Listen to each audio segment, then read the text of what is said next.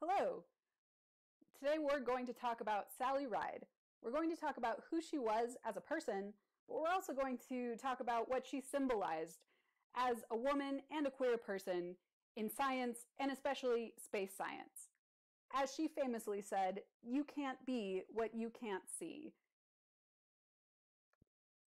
As the first woman in space, Sally Ride opened doors for women heading into the sciences. And in coming out after she died, she has opened the door even more for queer individuals as well. Sally was born in 1951 to a liberal, somewhat activist-y mother and a far more conservative father.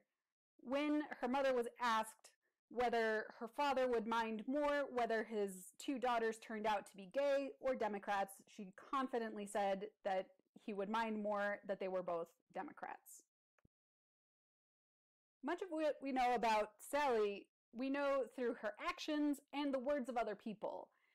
According to her sister Bear, she had an inherent Norwegian reticence and was so reluctant to talk about her personal life that many friends and some family didn't find out about her cancer diagnosis until her obituary. In fact, Sally was described by her sister as not really liking labels, and the fact that we have seen her called gay or lesbian after her death is rooted in what other people have said of her and not how she chose to define herself. Sally was talented in things other than science as well. She was on the pre-professional youth tennis circuit, and in fact, she played mixed doubles against Billie Jean King in the 70s. This was before Billie Jean King was aggressively outed in 1982, so you have to wonder if they acknowledged to each other at the time their nascent queerness, or if that was something that came out later during their long friendship. Sally wasn't someone who thought women should absolutely be astronauts. I don't care that there haven't been any women astronauts. I'm going to be one. It was after the Equal Employment Opportunity Act that NASA looked back and realized that they didn't have any female astronauts and they had very few people of color working for them. So they placed ads in magazines like Ebony and also publicized widely that they were looking for female astronauts. Sally applied when she was still doing her doctorate at Stanford University. You might ask yourself why she was so hesitant to be out as a lesbian or gay or whatever you want to call it before her death. And the way that NASA treated her as a woman may give you some hint of that. Apparently, the engineers at NASA made a makeup kit for female astronauts. They also asked if a person going to space for a week would need 100 tampons. In case you have never used tampons, 100 is way too many for 1 week, and that week might not even be on your period. She also was questioned in a lot of ways that her male counterparts were not. She was asked if she would cry if things started to go wrong on the space shuttle. And she refused to accept a bouquet of flowers when she landed after her space flight because none of the male astronauts she went into space with were offered them. Sally was with her partner Tam O'Shaughnessy for 27 years. And honestly, in looking into Sally Ride, I was hoping to learn more about how closeted women found each other in the time before online dating.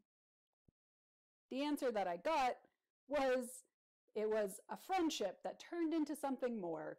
That's what happened with Sally and her college girlfriend. They had been roommates, and then it evolved into something else. And she met Tam when Tam was 12 and Sally was 13 when they played they wouldn't actually get into a romantic relationship until Sally was already working at NASA. You may be thinking that probably after Sally Ride posthumously came out, there were queer astronauts all over the place, or NASA was inundated with a whole bunch of LGBTQ people looking to become astronauts. That has not really been the case. This is NASA's active LGBT advisory group webpage. As you can see, it is very broken. They do have a nice logo with a rainbow, but there's a countdown on the page to San Francisco Pride 2015 that I accessed this page in September of 2020. NASA does have a page dedicated to a mission statement for LGBTQ employees, and there are apparently some groups at different NASA stations other than the ones in Texas. But as it remains, there has only been one out queer astronaut since ever. Anne McClain was dramatically outed. She did not choose to become an out astronaut. She was charged with a crime while she was on a space flight by her soon-to-be ex-wife. So her name got heard all across the world as being the first out lesbian astronaut, but it wasn't by her choice. There is an organization called Out Astronaut that is dedicated to getting more queer people into space. They just awarded their first scholarship for a queer person to go to space school. Finally, why might Sally Ride not have felt like it was safe to come out? Did she have an obligation to come out as a famous queer person? In view of that, I would like to share with you a piece from Sally Ride's official Times obituary. In her New York Times obituary, there are 3 sentences dedicated to her ex-husband, Stephen Hawley. There are only 2 lines dedicated to her partner of 27 years, and one of them is a parenthetical. Sally wasn't ashamed of who she was just very private. And I don't think that public figures owe us anything.